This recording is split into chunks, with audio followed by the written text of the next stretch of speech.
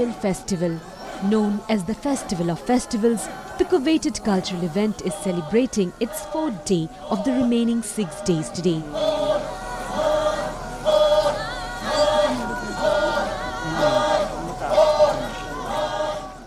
Day 4 of the festival started with a stone pulling ceremony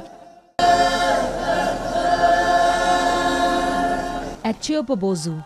A host of other cultural programs are lined up for the day, as a large number of visitors from the country and abroad are thronging the heritage Kisama village, a western Angami village located 12 kilometers from state capital Kohima.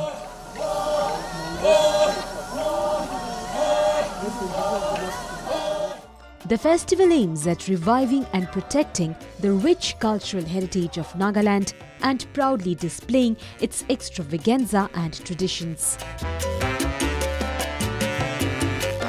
Undoubtedly, one of the most eagerly awaited festivals of the region and the country, the Hornbill Festival is organized by State Tourism and Arts and Culture Department, Government of Nagaland, to encourage inter-tribal harmony and promote colorful local culture and traditions, display its unique customs, rituals and practices, as well as preserve its heritage.